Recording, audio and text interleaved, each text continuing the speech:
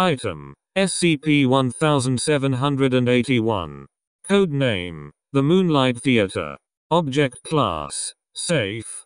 Special Containment Procedures: the roadway leading to SCP-1781 has been blocked off near State Road. A perimeter fence has been constructed around SCP-1781, and is to be patrolled nightly. Any individuals who breach the fence are to be contained, administered a Class A amnestic, and turned over to the police department. Description: SCP-1781 is a drive-in movie theater located south of Indiana, along State Road.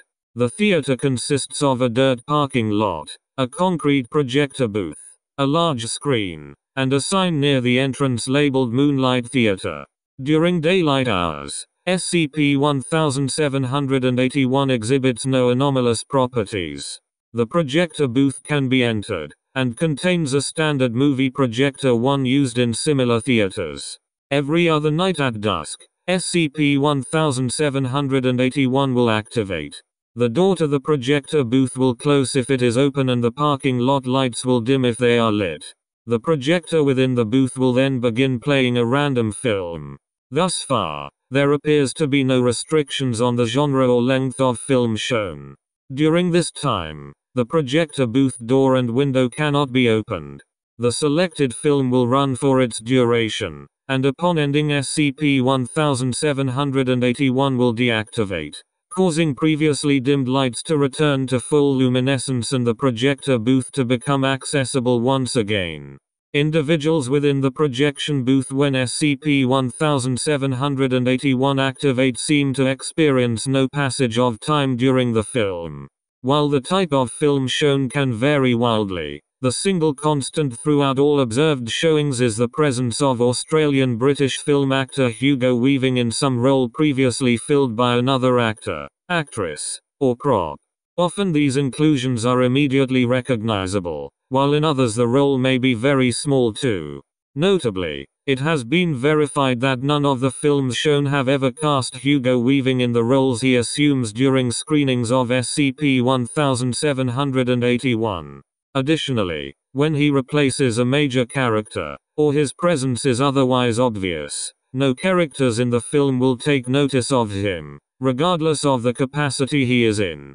His inclusion may, however, cause discrepancies in the film from the original version. Documents 1781-1 and 1781-2. Two notes can be found pinned to a small bulletin board within the projection booth. If removed, they will reappear the next time the booth becomes accessible after a screening. The notes read as follows: I don't know what it is, and I don't care.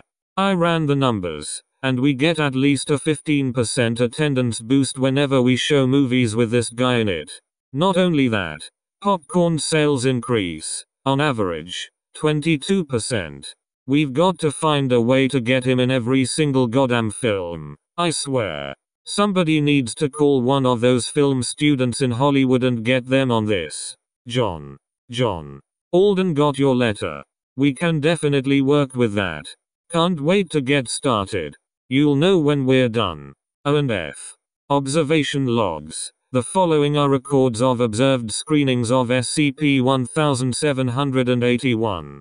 Personnel assigned to SCP-1781 are reminded to list the date, film title, role taken by Hugo Weaving, and any variations from the original production, if applicable.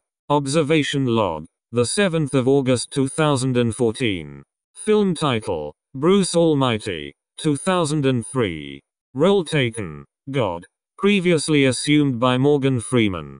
Variations. No major variation apart from the role change. Observation log. The 7th of October 2014. Film title, X-Men, 2000. Role taken, Professor X's wheelchair. Variations. Hugo Weaving, wearing a silver jumpsuit inscribed with a large X, carries Patrick Stewart on his back as he crawls from place to place. During transit, Hugo Weaving is noticed making a soft whirring sound. Notably, Scenes containing significant movement on the part of Patrick Stewart's character take considerably longer to play out. Observation log. The 7th of December 2014. Film title: Hercules, 1997. Role taken: the Hydra. Variations. During the battle with the Hydra, Hercules cleaves off Hugo Weaving's head. It is quickly replaced with an additional two. However, the second head appears to be Hugo Weaving in Red Skull makeup from his role in Captain America: The First Avenger. As Hercules takes off additional heads, more appear resembling the different personas from different films Hugo Weaving has appeared in. During the final sequence where the Hydra consumes Hercules, Hugo Weaving, now considerably more unwieldy under the weight of several heads, is seen stumbling over to Hercules, attempting to eat him and, being unable to do so, resorting to chewing aggressively on his head. This continues for approximately 20 seconds, after which Hercules stabs Hugo Weaving in the stomach, killing him. Observation log. The 14th of July 2014. Film title: March of the Penguins, 2005.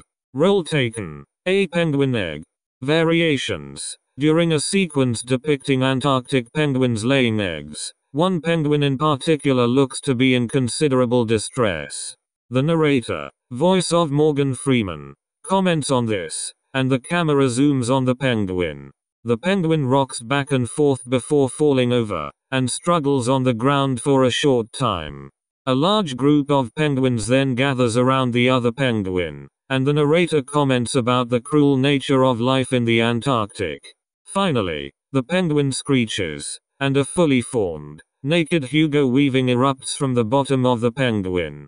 Hugo Weaving lays in the fetal position on the ice, as the narrator wonders about why this footage was included in the film, citing its graphic nature. The film continues afterwards, although occasionally both Hugo Weaving and the, now deceased, penguin can be seen in the distance. Observation log. The 23rd of June 2018. Film title: The Fifth Element, 1997. Role taken: Ruby Rod. Variations. Ruby Rod's initial outfit is zebra striped instead of leopard spotted. Hugo Weaving's delivery of the character is similar in all other aspects. Observation log. The 24th of June 2018. Film title: John Wick, 2014. Role taken: one of John Wick's handguns. Variations. During the assault on the nightclub that housed Iosef Tarasov, John Wick utilizes Hugo Weaving in a suit as one of his handguns. Notably, the scene lasts a further 30 minutes, due to John Wick requiring multiple stops to rest. Despite this, the action of the film remains the same. Hugo Weaving vocalizes gunshots, throws bullets, and is reloaded by being handed magazines. Observation log. The 25th of June 2018. Film title: Empire, 1964. Role taken: The Sun. Variations. During the course of the shoot, Hugo Weaving, naked and golden, descends in and out of the frame in place of the sun. Footnotes. 1. Dated to 1988. 2.